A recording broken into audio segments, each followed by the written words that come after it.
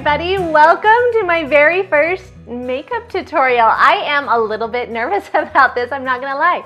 Makeup is a whole different ballgame than just talking about hair and hair products. So I hope that this is beneficial to you, and I hope that this is something that you can learn from and that you can go through the learning process with me as I attempt to teach you this, because I love you and I love to teach, and I want to show you all the things that I have learned and picked up from over the years. Okay, first things first though, for my very first video, I want to teach you my basics. I have a basic makeup 101 look that I do for my face pretty much every single time. It's a foundation, concealer, bronze tour, highlight, and blush.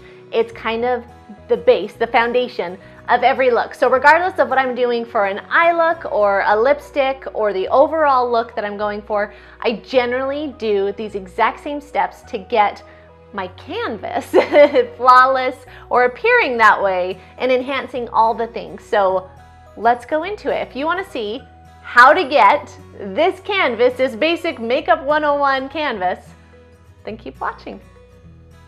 Okay, so the very first thing we're gonna do is we wanna start with a clean, fresh, appearing flawless canvas. So we're gonna put on a foundation. Even if you have amazing skin, sometimes our skin needs just a little bit of help to enhance what's naturally there and possibly hide some things that are appearing with age. Foundation can be great for this. There are a few different options you can go with foundation. If I'm going for a no makeup look, meaning I want to look as though I have no makeup on, but I need some makeup to appear that way, I usually go with a powder foundation. My personal favorite is the Bare Minerals powder, just the original powder foundation. And I apply this with a kabuki brush, with just a brush and powder, and it gives me that no makeup look. If I'm going like full glam and I want an actual foundation, then my favorite is Clinique Beyond Perfecting Foundation, and I can apply this two different ways. You can use a foundation brush, or one of my personal favorites is a damp beauty sponge to put on this kind of liquid foundation. There are cream foundations that you can use, or if you're doing photography or a video, usually for my videos, I will actually use Wet n Wild Photo Focus, and I apply that with a damp sponge as well. This gives great coverage. It has no SPF, so you won't get that white flashback. It's a little heavier and it's a little cakier, but for the purpose of doing photography or videos, I don't mind that because it's not something I'm gonna wear all day. But the one I'm gonna show you today is the one that I use if I'm going like 90% of the time. This is my go-to foundation to start with any look, and it is the IT Cosmetics CC Cream. I adore this because it gives amazing coverage, but it doesn't feel or look heavy or cakey or like a lot of makeup. You can still see some of my flaws through it, which I'm totally okay with, but overall, it gives the appearance of a nice, blank, even canvas. My particular shade right now is neutral medium, so knowing your shade is a really big deal as well. You need to know if you are warm toned, cool toned, neutral, and a quick way, maybe not the best way, but a quick way you can figure that out is cool tones are like your silvers and your winter colors. Warm tones are your gold and your summer colors. So if you look better in silver jewelry, you're probably cool toned. Or if you look better in gold jewelry, you probably have warm undertones. If you're like, Mindy, I can wear either, or I've never paid attention and I think both look great, then you're probably neutral. Neutral is a good way to go if you're not completely sure, but try out and make sure you've got your right undertone, because that will make a big difference in your foundation. Another thing you can do before is primer. It's not something that I do on an everyday, because what I like to use is this. This is a black moisturizer and aftershave. It's a men's aftershave, but I love it because it gives a great barrier between my skin and any foundation, but it also moisturizes. Having moisturized skin is super, super important. You always want to make sure you're using some type of moisturizer, especially under your eyes and if you're dry. Even if you're oily, you've got to be moisturized, because it's really important as your skin ages to keep it hydrated and moisturized. So I just put a tiny bit on my fingers and I just rub that. I rub and kind of just pat it in all over my whole skin. It doesn't need a ton, because again, it's just a little moisturizer barrier, but it's enough to give my skin just a little bit of moisture and just a little bit of protection from what I'm gonna layer on top of it, which is our CC cream. So let me show you how I do that. For any look, this is what I'm gonna be doing.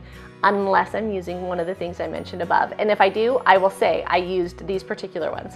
So this is super easy. It's got a pump, and I just pump one pump on the back of my hand, and then I take a finger and I dab this all over my face. I pay particular attention to the middle. I put the majority of the product right here in the middle of my face so I can disperse it out. But I do try to get it all over. And then do not forget your neck. You want to bring this all the way down. And then I take a damp beauty sponge and get the excess off the back of my hand, and I just pat. I have found that a damp beauty sponge works the best on my skin with this particular CC cream. Different foundations will work better. Some work better with a brush, some work better with your fingers, some work better with a sponge. You kind of have to just play around and see which works best on your skin. But for me, using the CC cream, a damp sponge works best. And I love the sponges because they kind of press the foundation or whatever it is. They press it like if this is your pore, it's kind of a circle. It kind of presses it on top and like covers it instead of a brush where it will just brush it across. But like I said, different ones perform better different ways. Find what works best. And don't forget to go down your neck because you want to keep the texture. This is kind of creating a texture with that CC cream. You want to keep that same texture all the way down. So I put it everywhere except for I don't put any on my eyelids, and I don't put a ton under my eyes because we are going to use concealer for those. And I don't want a ton of product because too much product with my age can build up really quickly and settle into the fine line creases and actually make me appear older. So I don't put a whole lot there. If some happens to get up, it's not a big deal, but I try not to apply a ton of product under my eyes as far as foundation goes. You always want to get these wet. Whatever kind this is a Real Techniques beauty sponge, and I love it. It's a great dupe for the actual Beauty Blender. The Beauty Blender does work better, but does it work better enough to pay 3 times the price? I'm not quite so sure. Get these wet. You put them under running water and just squish them like this, and they will double in size. You always want to use these wet and damp because that will make a really big difference too. Okay, now you can see. Can you see what a difference that did? Just, it kind of evened everything out. It evened out any discoloration or redness and kind of hid any scarring and a little bit of breakouts, but you can still see it. I still have my hormonal breakouts right now, but they're not quite as apparent. They kind of just fade into the background a little. But this is a little flat. This, I have now created one solid color over my whole skin, which is great for a blank canvas, but I don't want it to look like a blank canvas. I actually want it to look like really, really good skin. Like it's the best version of my skin. So I'm gonna create that illusion. I can't do that with a flat. I've gotta give it some dimension. So this is where we're gonna bring in highlighting and contouring.